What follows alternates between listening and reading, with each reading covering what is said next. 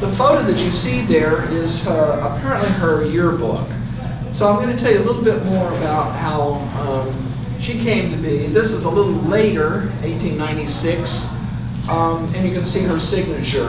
I saw her signature repeatedly. This lady wrote to her boss every day because she was out on the road visiting most of the counties in California. So imagine, you've done your work, and you go back to your hotel, and you're not done until you write a letter. There are at least 100 boxes of reports that she made regularly to her boss. So let me tell you a little bit more about her. And when I got ready to do this talk, I thought, it's been a while since I wrote that article. Genealogy, as you know, has become a big deal. The last 2 Christmases, DNA kits were the most popular gift. And of course, you do your DNA. You and I are related, but how are we related? So what you do is put together a tree. Well, the first thing I did was go on Ancestry.com. I typed in Harriet G. Eddy, and guess what? I found somebody else's tree that had her in it. And I thought, well, how's that? Who are they? So we carried on a correspondence, and the lady turns out to live in New York, and I had just invited her to this talk, so I guess she can watch it remotely. Then I built my own tree. And I'm accustomed, I guess since 2011, I've been teaching a class on genealogical information resources. This has been a real challenge. So you can see Harriet here on the left. If you go up, that's her paternal line. You may notice that her father's name is George Washington. Now you know, that would suggest that the family admires Washington. They, however, are from Canada. And I thought, so if they're from Canada, maybe we're looking at a loyalist. You know, there was a winner and a loser in the American Revolution, and a lot of families who lost moved up to Canada. Now I'm not quite so sure, and I can't even tell you who her grandfather is. Maybe it's Andrew. So is it any easier on the maternal line? Well, that line also goes into Canada. Of course, if you look at Mackenzie as a surname, that is a big hint. Wink, wink, nudge, nudge. She's Scottish. But honestly, I can't, meeting what's called the genealogical proof standard, I can't even prove that that is her surname or her middle name. I can't find a father to go with a mother Pierce, so I'm going to guess that, yeah, Mackenzie is in fact the surname of her maternal line. But, well, maybe enough of that. You know, how much does it matter where you came from? Those are products. It's an accident that we have these ancestors. We're here. What did she do with herself? Well, think about what a woman could do in the 19th century. What were the options? You could become a nurse. You could become a teacher. You might become a librarian. And she is born in Michigan.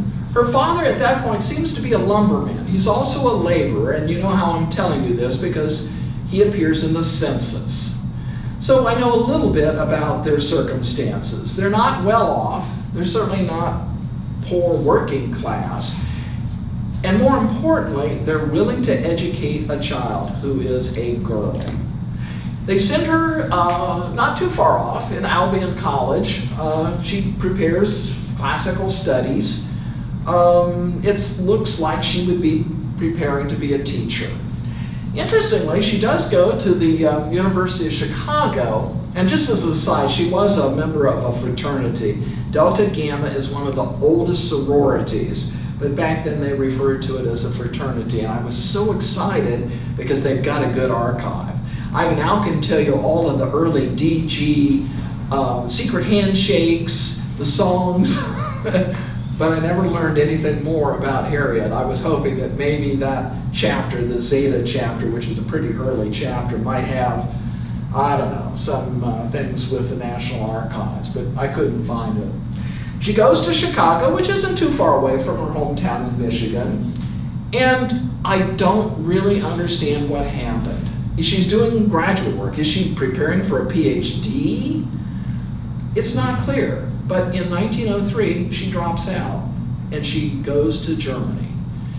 I can't really prove what she's doing there. There's some correspondence where she's writing back and saying that they do seem to understand my German. I can't say where she's actually studying, and part of this is there are over 100 boxes at the State Library. So if somebody gets hooked on this and they want to pursue it, I suppose in one of the boxes you can find it.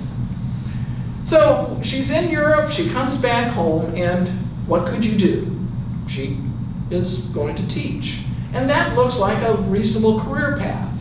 But, you know, as somebody said, life is what happens to you as things are going along. And so she does teach in what? Kansas, it's Leavenworth. I think she's there because of a relative. Again, it's a little vague. She's teaching in her hometown. And then she moves out to Montana to teach. But she ends up not too far away in Elk Grove, California. And she is the principal there. And as the principal, I think she is a really responsible principal because she's preparing these children for life. One of the things she observes is that they really don't have a great library collection. And being a woman of responsibility, she writes a letter off. Be careful what you wish for. She wrote the letter to the State Librarian. And there was something in that letter that really grabbed his attention. So let me tell you a little bit about the context. She didn't prepare to be a librarian. No, she didn't go to UCLA. She didn't go to Berkeley. Of course, back then, she probably, if she were going to be prepared in the best possible way, she would have joined Melville Dewey at Columbia College in New York, or maybe a little later the New York State Library School. Most of the time, if you wanted to be a librarian, you found a good librarian and said, Jay's teach me what you know. You learned on the job. It is the progressive era now. So what that means is we do think that government can help make a difference. And so the legislature here in California is passing a series of bills. The Library Acts of 1909, and it is very timely that in 1908 she has written this letter. So, you know, behind the scenes, the bills don't just appear out of the blue. It means there are some people in the background who are helping draft the bill. So it's clear there's this movement, there's this thought that library service is a good thing, that we can uplift our community by building a collection that reflects the needs of the community. He invites her to talk at the California Library Association, and her talk must have gone over phenomenally. And don't. What do you wish for? So, the state librarian at this time is Gillis. Hiram Johnson is also the governor at this time. This is a progressive era where we're trying to make things better, and we believe that government intervention is a good thing, and that's actually controversial. Oh, that's kind of controversial today too, right? So things haven't changed a whole lot in some ways. But she says that she wanted better library service. And as this bill is making its way through the legislature, think about this. If it's going to pass, we're going to need somebody to help organize county libraries in California. And who's that going to be? Gillis has got a problem he's got to solve, and here is a woman writing a letter who's saying basically the same thing. Are these like minds? Yeah, it's a very interesting thing. I know she's registered to vote as a progressive. Now, I don't mean to say she's a chameleon, but the folks in power are Republicans. Very shortly, her registration changes to Republican. But hey, maybe I would too if I want a job. This is how it works. Now, I think the really interesting thing about her personality really is her modesty. She writes much later about her own story. There's not a huge autobiography, there's no book that she wrote, but she does in a paragraph sort of sum up the situation that she was at this state library convention and Gillis approaches her and asks her to help organize county libraries. And she's saying, but hey, I'm not a librarian, I'm not a nurse, I'm a teacher. And he said, so, you can teach, you can do it. And it seemed so simple, I agreed. And why it's so important. You know, we live here in California, we take these things for granted maybe today, but back at the turn of the previous century, the idea of access to libraries outside of a major city is a relatively unusual thing. California becomes the model, not just for the nation, but hang on to that thought. This is actually probably the first county library. It's the WCTU branch, the Women's Christian Temperance Union Library, and it's right next door to where Eddy is. So some people would argue that this is a picture of what the first county library, not a city library, not an association library, but a recognized county library would look like. You've got to understand how they want to think about organization. It's called command and control. This idea, this concept is going to be very appealing someplace else in the world. But for the moment, let's talk a little bit about it. The command center is in Sacramento, and we're down here in San Luis Obispo. I live in LA. Where's Sacramento? It's up there, up north. What do they know?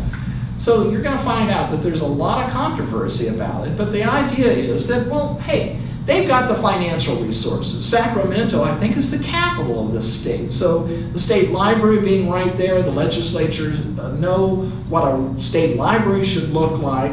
And of course, they're representing, they came from someplace, they don't, well, they live there part of the time right in Sacramento, but they're representing their counties, their regions. And so maybe it would be a good idea to have the same thing at home that I enjoy here in Sacramento at the State Library. They've got the library materials, they've got professional knowledge, and they have a vision. And the vision is access beyond the cities. And you can look at California, if you've ever driven in from Needles, it's a long way back into the state. So there are a lot of rural areas that don't have any kind of service. So the mission, 5 years, if you're willing to join me, Gillis is saying, I would like to help establish, and we've got the legislation now to do it, but you've got to go out there and convince him, her, those folks out there in the counties that this is a good idea. Yeah, it may be law, it's legislated for it, but the implementation isn't quite there yet, right? That's what's lacking. So the effectiveness at the county level, there's a big debate about the structure. Decentralization is kind of a nice thing. You know, if you work in a branch, I never see my boss because I'm the head of the branch. I get to do what I want to do. So if I'm part of a structure, maybe I don't like that. But that's the idea. So you're going to need somebody who can do close communication. And I don't know that I like the great communicator phrase, but Harriet G. Eddy certainly is that. She is a wonderful persuader, convincer, and I'll tell you more about what she does. And so she's always apparently available for ad hoc advice, consultation. You got a problem? Hey, Harriet, she's seen it all. Talk to her. What's she say? And what is so amazing, I mean, you can take the Surfliner, right? You can take, how do you get around? You get in a car. Oh, wait. Henry Ford developed the Model T when? Yeah, so okay, technically the Model T's available, but how is she getting around? If she's going to visit 40 out of the 58 counties, she's going by horseback, she's going by steamer. There's some nice stories about her leaving Sacramento on the steamer. I know she enjoyed that because she actually had, I won't call it a stateroom, but I know in a couple of her letters she talks about how nice it is to be able to just relax and be sort of taken care of and not have to fight to get somewhere. So she has in her correspondence a lot of stuff about how bad the roads are.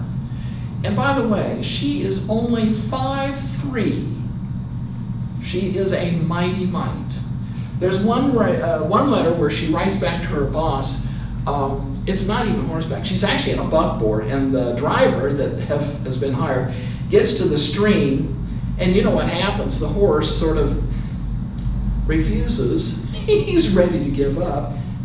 She hikes up her skirt, she gets out of the buckboard, and she leads the horse through the middle of the stream. I'm going to get to work. You know, I've got to get out to San Luis Obispo, and how am I getting there?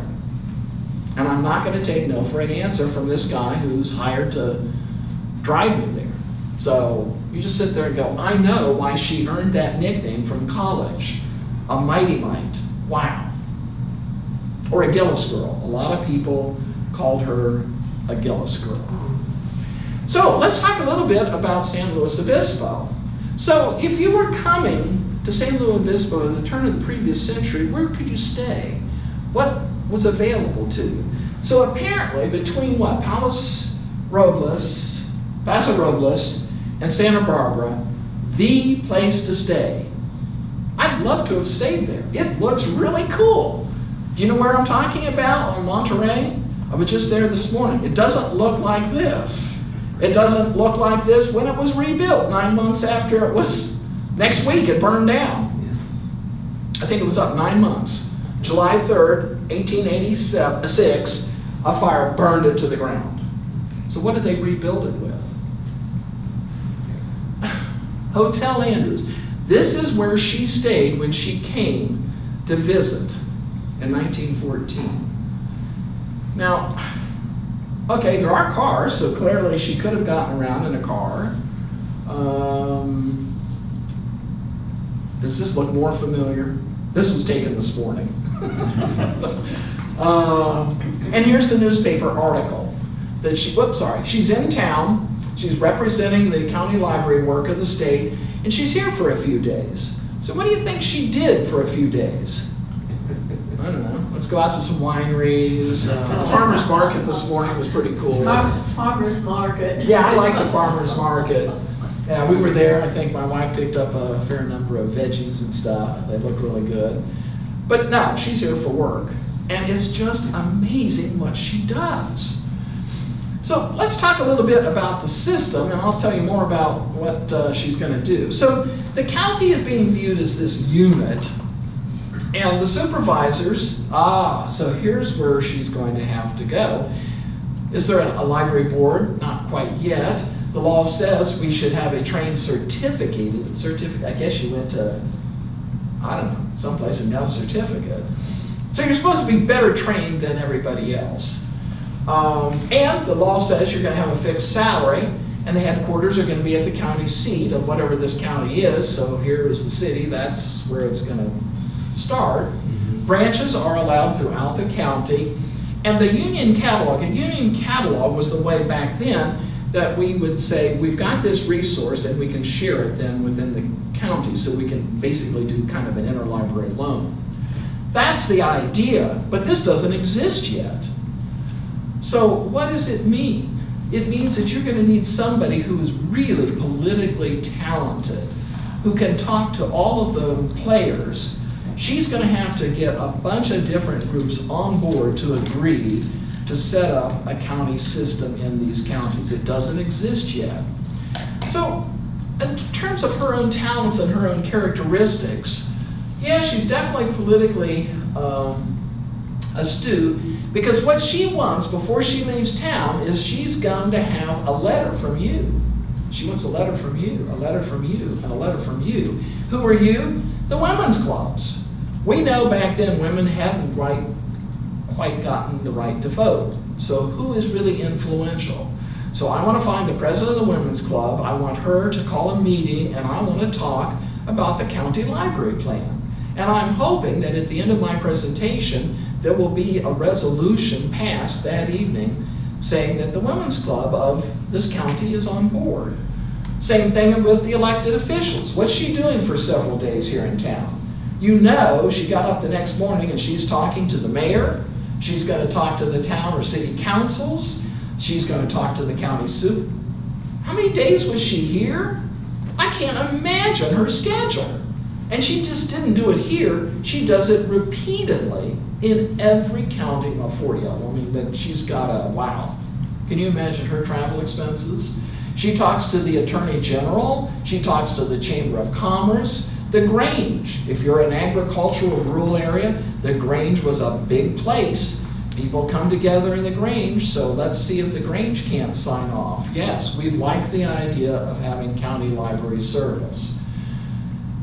Well, the city, if it has a library board, I can meet with them, and again, at the end, wait a minute, the city library. Do you think the city library is going to be enthusiastic about a county library? Isn't that kind of competition? We were here first by 25 years, maybe. Newspaper editors, oh, who are the largest taxpayers? I'm just amazed. She went after some really big rollers and got them to buy in to this vision that, yes, access to books, to the resources, to storytelling, to team rooms, this concept, she just is amazingly persuasive. Improvement clubs, men's business clubs, there are all kinds of people she would have tried to meet with and get a letter of intent before she leaves town. What an organizer. And I told you what she had to do to get through to these different places. Now, I do need to explain to you that she was pretty progressive liberally, and she is involved with a controversy. There is an issue about Tom Moody. In 1916, the guy is serving prison, and there's some people who are persuaded that he did or didn't. What's your opinion? Did he or didn't? I don't know. Maybe we'll never know. But she was convinced that he was imprisoned wrongly. So this is going to be a theme, and I think she stands up for what she perceives to be the right thing. And I'm going to come back to that because it's going to play a big part in the latter part of her life, because she does have some political views which are not exactly popular at certain times. And she certainly expresses later in life some pacifist tendencies. But what does that all mean? What I really want to communicate right now is that she's out there organizing, and she doesn't leave town until most places are going to sign on to it. But I don't want to make it out as, oh yeah, she just shows up, she does work herself to death. No, there are a lot of parties who are not quite persuaded. Is this really a good idea? It's a monopoly. One library in the state up in Sacramento? What do they know about us down here? What about being absorbed? Somehow our identity is vested in the institutions that we have here, and we're giving that up to somebody up there who's out of touch. Oh, what about graft and corruption, you know? That's a lot of money for library resources. You know they're not going to be buying books. They're going to be going out and having parties and doing other kinds of things with our hard-earned tax dollars. So no, it's not a good idea to have a county library system. Actually, at the end of this list, I'm amazed that we even have county libraries, because I've tried to pull together all the arguments, not that they were used all the time, but after she leaves, there are people who don't have a common vision. They don't have that mission of a county library. They are arguing that that's not a good idea for various reasons. Well, of course, your tax rates are going to go up, right? I always loved Jack Benny, who said, I am proud to pay taxes, but I'd be just as proud to pay half as much. Okay, that's a little later, but the point is, you know, what's a mill on a dollar? 2 cents on your appraised at $100. So, yeah, it is going to cost you something. It's not, I mean, we call it a free library system. It's in the sense it's free that we don't charge you every time you come in and out of the door. You paid your taxes. You're a resident of the county? Come on in. Now I want to laugh. Does anybody think $2,000 a year is too much money? But that was an argument that the county librarians were going to be paid big bucks. And yeah, I'm the city librarian, and I'm going to make $1,500 a year. So you have an opening at the county level? Do I have to live in the county? No. So maybe there was some jealousy of the city librarians. And yeah, the Gillis girls, that is a positive phrase, or is that a negative connotation? So there is this suggestion that Eddy's, hey, you know, that's why you got appointed. You're just a friend of Harriet's. That it's not nepotism. What do you could call that? I mean, I always tell my students, it's not who you know, it's who you make the effort to get to know. That's what's really important here. And then for some of us, you live in the South, or you live in the North. maybe we should partition California into 2 states, or the last one that didn't make the prop was we're going to have 5 states of California, right? Well, that was the thinking even, a century ago, that there is this business, water's coming. So they would tie it to all kinds of arguments against having a county library system. Yeah, it's part of the Sacramento County Library machine, and of course, Harriet is the outsider. I'm afraid, and that's fear-mongering. I don't know who she is. She didn't grow up here. She's from Michigan. She went to that University of Chicago. I mean, you can think of all kinds of ways to label somebody as the other. But, yeah, let's stay with the positive for the moment here. So, she does visit essentially 98% of the California population, and she, and of course it's a whole team out at the State Library, are successful. Why are we here? Obviously something happened, right? The supervisors of the county. And so Joe has been working on the different dates. You can choose one. And so I think it makes sense that, yeah, you'd celebrate when you have service. So it didn't happen instantaneously. There was a lot of controversy about it, but it prevails. And today it's just easy. I just assume everybody has service. In California, in the country now. This model, the California model, is what is used pretty much. Florida likes to argue they were first. Okay, we can play those games. But the idea, the concept, is certainly very similar. So I guess I'll give Harriet the credit for that. But things aren't all rosy, and it's very clear she prospers. I don't know, have you had a mentor in your life, somebody who promoted you, encouraged you? And when he dies in 1917, she decides that she has pretty much done what she needs to do to help organize California. So she switches over and becomes what's called the home demonstration leader for UC Berkeley's extension service. She's doing the same thing in a different role, going again to rural areas, trying to take the latest knowledge that's being developed at Berkeley and trying to apply it in those communities across the state. And she does that up until 1941. So you might think that's the end of the story, right?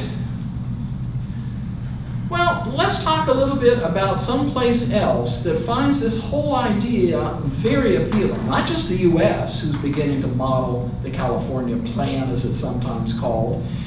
There's a lady Hopkina who is one of the leading Russian librarians, and she comes, and if you're coming to the United States, you know where they go. They go to New York City, right? Or maybe Washington, D.C. Do they ever get out here to the West Coast?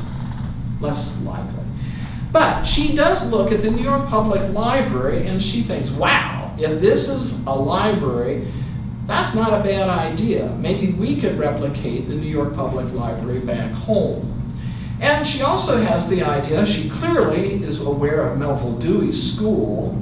She says, why don't we organize and let's start teaching women and men to be librarians. And so in Moscow, they start organizing. So she came again in 1926. So she's going to be one of the players. And if you want to read more about her impressions about American libraries, you can read what she has to say.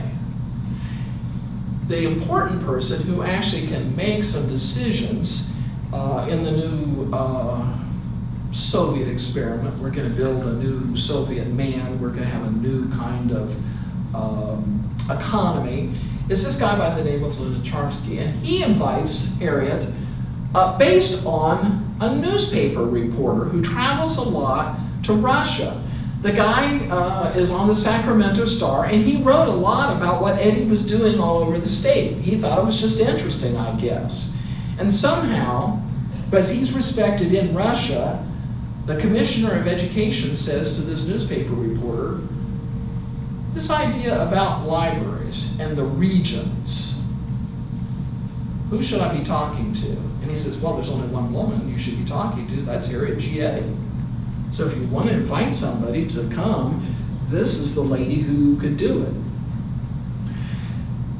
And so she goes for the first time in 1927, and that's a pretty long time. I got real interested. I've been to Russia 10 times. And I thought, whoa, I've been to Russia 10 times. And I discovered Eddy's been living there for a couple of, 6 months, 8 months?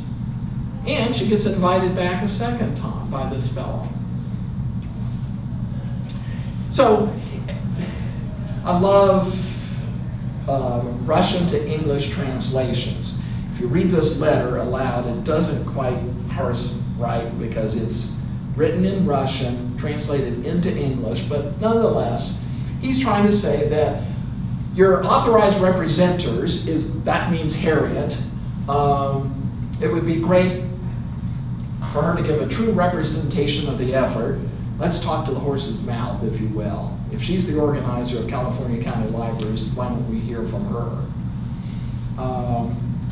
And the government of workers and rustics. Yeah, so I won't bother you with the Russian what the Russian actually says, but they're trying to indicate that they need libraries to help their rural areas as well. Terrible picture, but this is hers of the All-Union Lenin Memorial Library. So where does she go when she's there in Russia? She goes to their New York Public Library. There are a lot of similarities in terms of the way you have a palace for the people. This library looks to me in some ways like the New York Public. Of all the people you could meet, when I went to Russia for the first time in the early 90s, I met with the dean of the program in St. Petersburg, and somehow she said to me, you know, the name of the school is Krupskaya. I said, you named the school after Krupskaya? Isn't she like Lenin's wife? And the dean's thinking, this guy's an idiot. Yes, of course she's Lenin's wife. I had no idea how important Krupskaya was in all of this. Besides just being the wife of Lenin,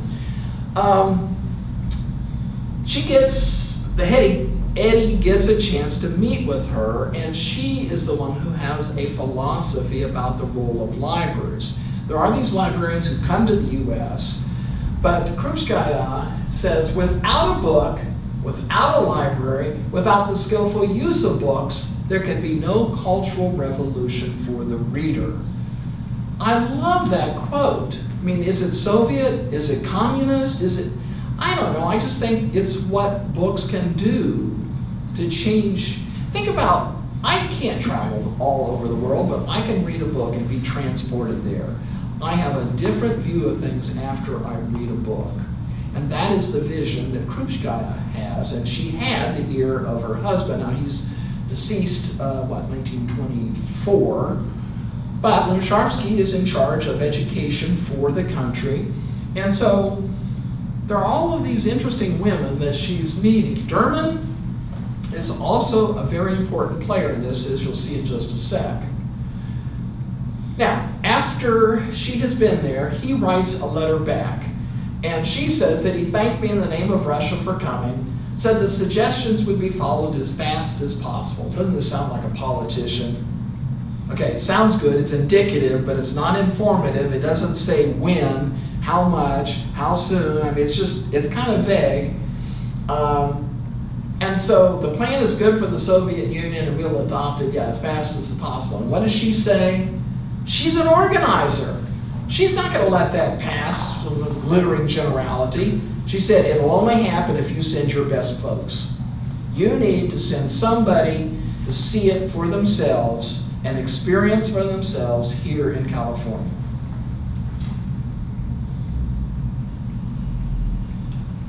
So, did he follow through on it? Yeah. He sent one of the best librarians he had. So she comes to California, and we know where she is. She visits enough different counties. Now, the governor, I guess, is now a senator. He's in an influential position to help invite her. And she starts thinking about what she's seen, and she writes toward an integrated and large library economy in Moscow. So now she's experienced something in the United States which seems pretty unique, and she wants to take that home, and she's starting to share this idea. So we need to talk just a little bit about Russia and how things are organized. So just like us, they have cities, right? You know St. Petersburg, you know Moscow, maybe you know Vladivostok. That's a gorod.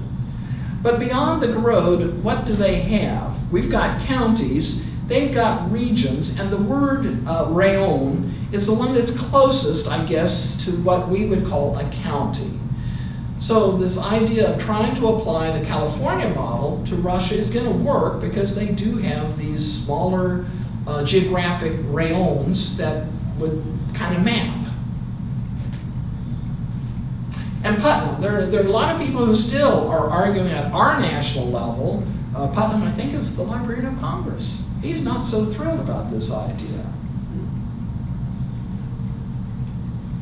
But here is her effort in 1929 to organize. She tried, does this sound familiar? She tries to get the trade union libraries unified into the municipal system, the other municipal libraries into the rayon, that's the region, and then other libraries into this system. Command and control. This is a very similar idea. Maybe you can see why it appeals to the Soviets, because they're trying to unify their country, they're trying to get mastery or control over regions, areas outside of the major areas. Now maybe they've got a political agenda. I don't know, our libraries, do we have a political agenda? I don't know. I think we try to provide resources on all sides of a question. We try to reflect our community's values, the kinds of things. I wouldn't expect this library to look just like a library in, I don't know, San Diego County, right? Because there are differences. But nonetheless, they found this very appealing, and enough so that they invited Eddy back another time to go take a look. And this time, let's teach the idea to would-be future librarians. So outside of Moscow, it's in a suburb, I visited there as well, and there's a really nice 29-page photo essay that she took talking about what it was like. I've also looked at where she stayed, and I don't know what she did, but she was so persuasive that a little bit later, they reserved an apartment for her in what's called the Dome. Dome means home or house. So in Moscow, they were so enthralled, they loved her so much that they were hoping that if, hey, here's this apartment, it's got your name on the door, you can visit it today, you can actually see some of her things. She stayed for a bit, but I think she really wanted to come back home. But I just think it's fascinating that they were so in love with her that they would set her up and say, this is your place. Although they're not supposed to be elites in Soviet Russia at that time, this is clearly a really nice setup. This is her institute. Looks like a bus. But hey, by then that's the 30s, so there should be transportation, right? And here is a write-up in the Riverside Daily Press about Eddy's trip to Russia. So even though she's the home demonstration leader for Extension, she's still getting publicity and write-ups for her work internationally. And yes, you could argue that Russia adopts the county library system because of one individual, Harriet G. Eddy. She writes an article herself about all of this called The Beginnings of a Unified Library Service in the Union of Soviet Socialist Republics. It appears in a professional journal called the Library Journal. You might think, hey, this is it, right? She lives happily ever after, right? Well, we have an intervening war, right? Second World War. Right after the war, she does travel to Yugoslavia. She travels to Bulgaria. She travels to Czechoslovakia. See anything interesting about those countries? What do they have in common? Russian. They're Russian? Yeah, but she's there ostensibly to help advance national library systems. She's still consulting. She's still traveling in the post-war era now that the war is over, and she could do that. But she, unbeknownst to her, appears in the House Un-American Activities. Does this sound familiar? Do you know where this is going? What do you think is going to happen to her? This is 1944. Do you have a passport? How long is your passport good for? We just renewed. 10 years, right? Well, back then, it was only good for 4 years. So her passport was issued in 1948. So in 4 years, what's going to happen? It's going to expire. What's 4 years after 1948? 1952.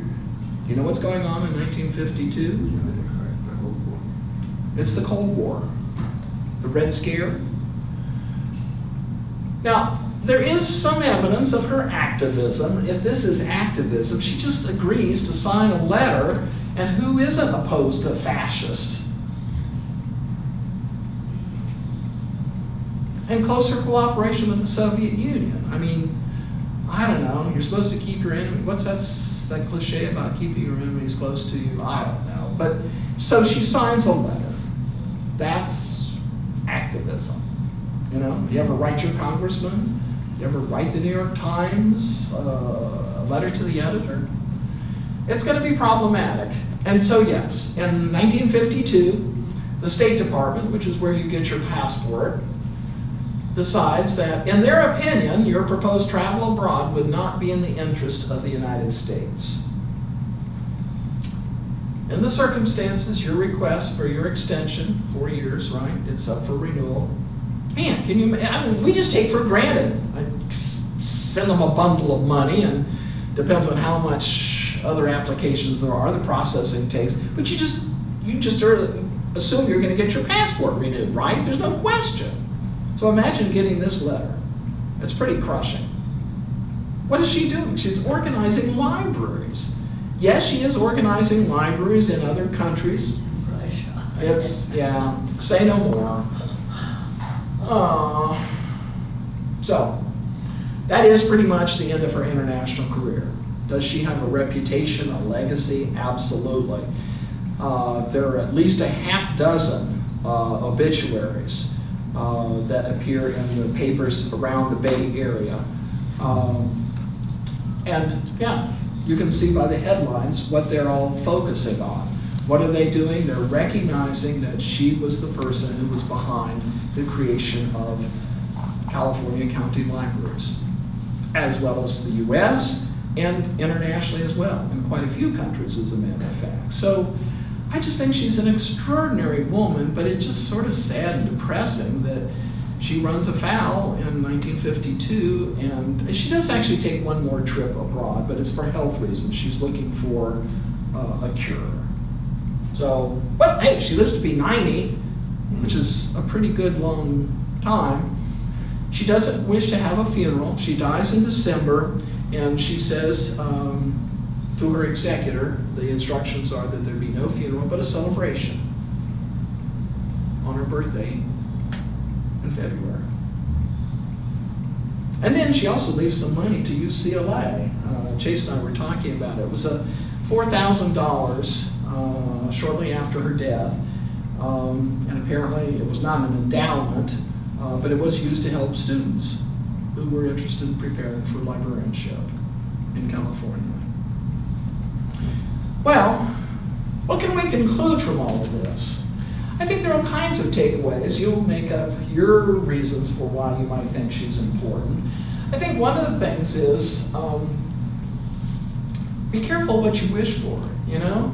Writing a letter, I don't know what she really thought would happen. I can't believe she really thought that she was going to be the organizer for California libraries. I think she was genuinely interested as a principal that her kids deserved resources.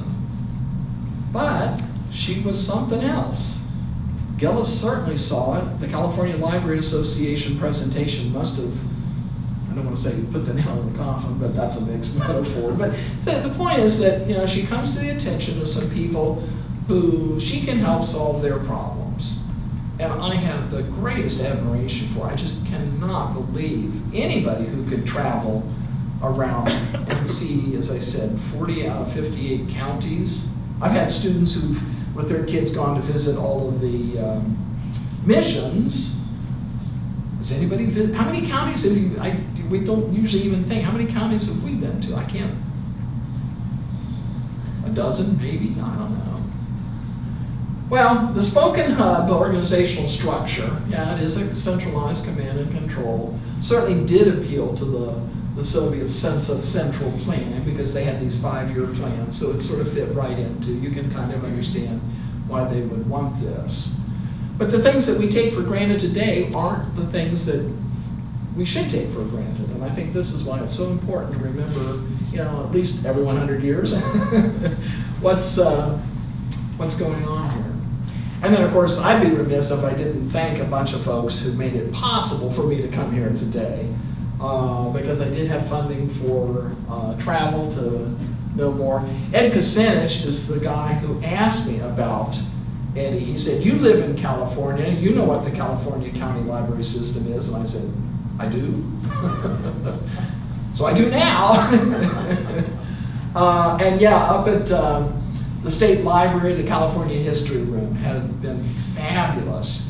I would strongly encourage you to think about going. No, only in the sense that there are literally like 100 boxes. There's a huge archive, because as I already said, she wrote to her boss regularly, and you just sit there and go, oh my goodness.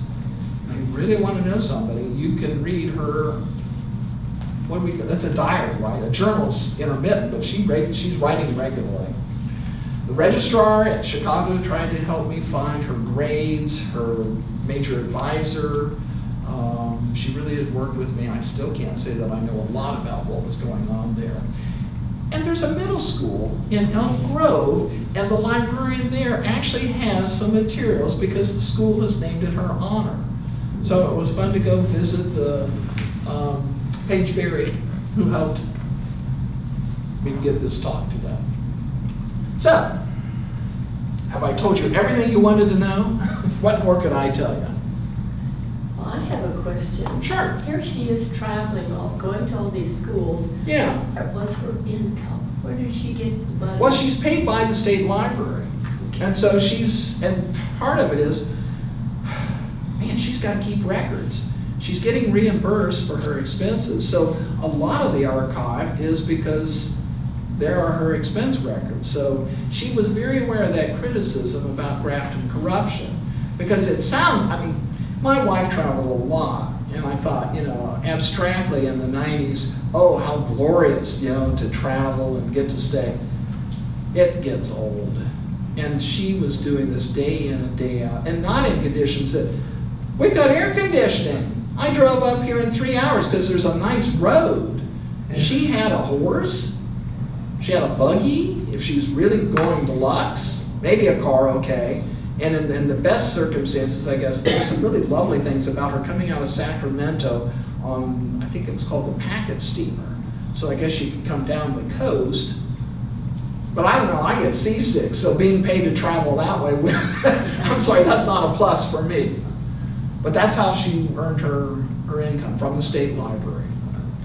She didn't take kickbacks. I don't know where you were going with that. Yeah, what else? Was this before the Carnegie libraries?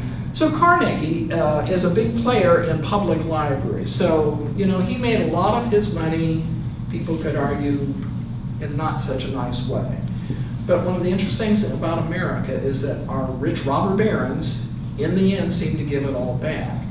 So yes, the Carnegie Library System is already up and running. So, But that's cities. That's city, thank you. Okay. And by the way, that only gives you the building. And so I don't want to look a gift horse in the mouth, but some people would say, well, that's nice, I've got a big building, but there's no librarian in there, there's no collection in there, there's no internet. Well, they would have had internet then, but you know what I mean, there are no services. So it's nice that I've got this building, and some people, of course, will say, and that building is blood money. So there are criticisms about Carnegie's gifts, but yeah, at least the cities have a new spiffy library building because of Andrew's. She, when she came to San Luis Obispo, Yeah. she actually went to the Carnegie. A lady named Alice Hughes was the librarian. And she asked Alice if she'd be interested in being the county librarian at that time, which is very interesting. For our distant viewers, this is Joe, who is our local, can I call you what? What would you like to be called? Unemployed. And Sorry? glad of it. Okay. But he's done a lot of work on the local history here, and I hope in the near future that we'll be reading his work about the details, because he's been able to look into this specific county and how it came about, the system. We have on record the same petition going from a variety of locations in the county to the Board of Supervisors, asking for the establishment of a county library. This is 1915. The exact wording in this petition. So Harriet was doing more than just having tea with a lot of the ladies. Yes. In 1919, there's another petition that goes to the Board of Supervisors, exact wording about hiring a county librarian.